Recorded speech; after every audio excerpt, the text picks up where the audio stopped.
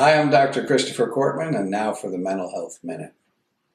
You know, many psychological disorders have a way of haunting us first thing in the morning.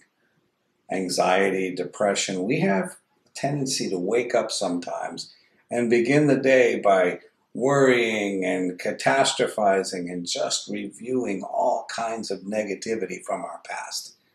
And I have a simple recommendation for my patients when they tell me that.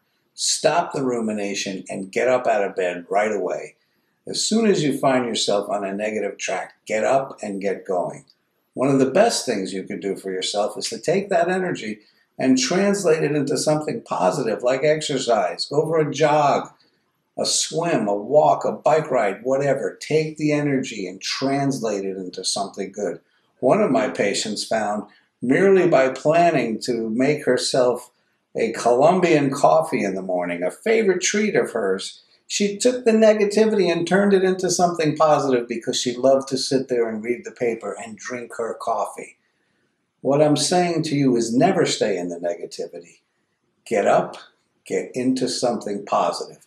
Take control of what's yours, and that's your mindset.